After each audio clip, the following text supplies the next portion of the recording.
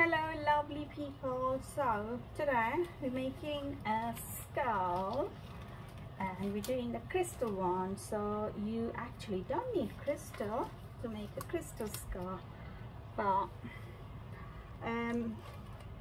you will need a crystal insert, and I actually cut it in the middle to make it two pieces so it can fit in my skull mold. So I'm just using a small one, small skull mold. You can see this is the inside, so I'm going to pop it like that. But first let me just push it back in the meant to be. So this one is, let me show you actually what I made. So I already made one. You can see how nice it looks. So this one is a crystal part. So when you place that one, you have to place this way and stick the smooth part on the mold, and this one touch the resin and then you get it what you want. So I cut it to fit in this mold. I have got 4. I exactly haven't got a clue where I got it from.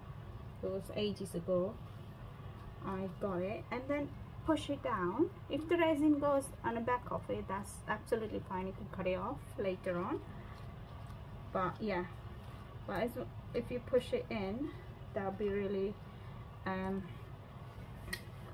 helpful to get what you want. So this is how I'm doing mine. So let's see, my insert is that way. Put it this way and then push it in. So yeah, so you don't need to worry about too much pushing in, but I just do it. And I am this time, and last time I just used the iridescent white glitter. You can see how nicely it is. So this is the smooth part and that's the crystal part. But this time I'm using resin dye, clear resin dye. So I got this color, I think it's kind of turquoise. So I got my resin ready here. I'm using Demolding resin. Let's see how it looks, this color. And then it's kind of greenish one, not the turquoise one, because it's written in Chinese. I got it from Temu, and I don't know, it doesn't really matter. So you do need, when you do this and when you mix it, don't add too much, because you need, it will clear anyway, but try not to put too much resin dye. So that's all I'm doing right now, and then I'll pour in the mold. So I got 100 ml. I won't need 100 ml. It is look like turquoise when you put in.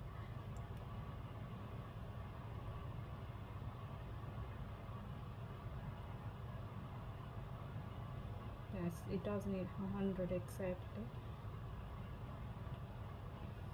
So now I'm going to pop this in my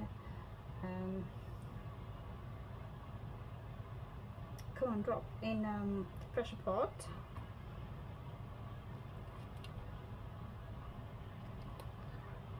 I have got a few bits in which wasn't mixed in because I didn't clean the pot, and never mind, but yeah. So I'm popping in the pressure pot, and I will leave it for around the PSI normally go for 50. So we see how it goes after that, and I'll show you in a bit. So it is on 50 PSI, as you can see in this bar. It's 50, it's between 40 and 60, so it's 50 PSI, and I'm going to leave it until tomorrow morning. So this is the next day, and I am going to release the air.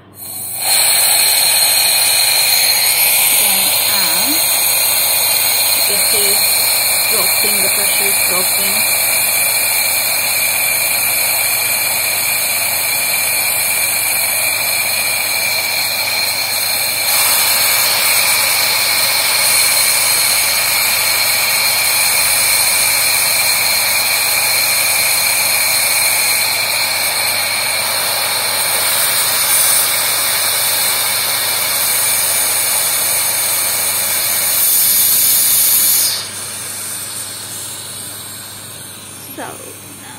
it to open.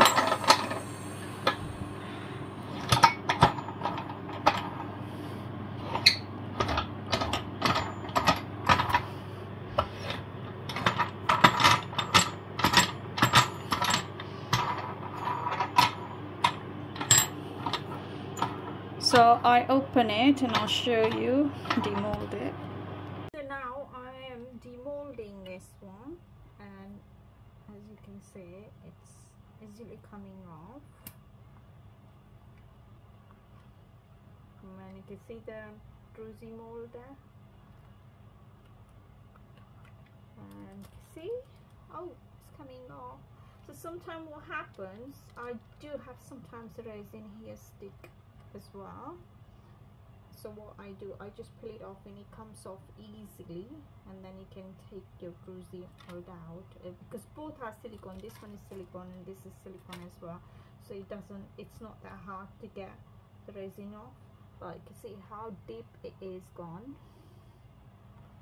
Make people to see, yeah, and those are crystal clear.